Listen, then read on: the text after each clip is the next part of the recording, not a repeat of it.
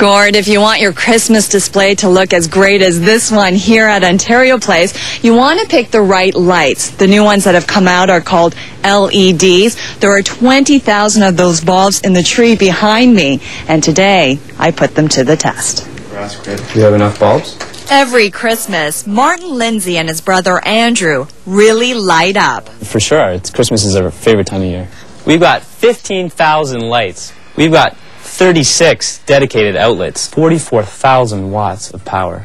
The Techno Wizards put on a display like no other. You could say they're experts in holiday lighting. So when it comes to the new light-emitting diodes, or LEDs, Martin likes what he sees. Your regular incandescent ones, yes. One of these bulbs here is 5 watts, and there's 25 bulbs on this set, meaning it's 125 watts for this whole set.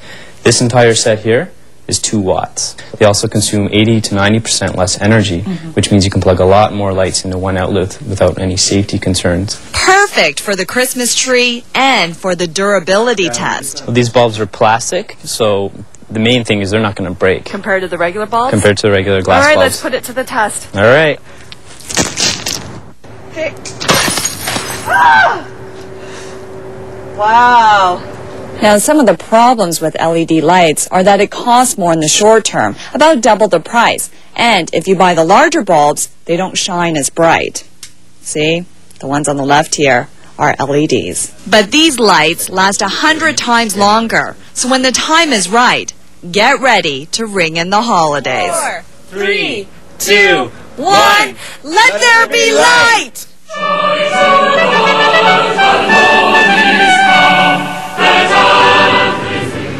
Well, believe it or not, the light show that you just saw is only half of the display at the Lindsay House. The rest will be done by December 1st. Live at Ontario Place, I'm Gian Lee. Now it's back to the newsroom.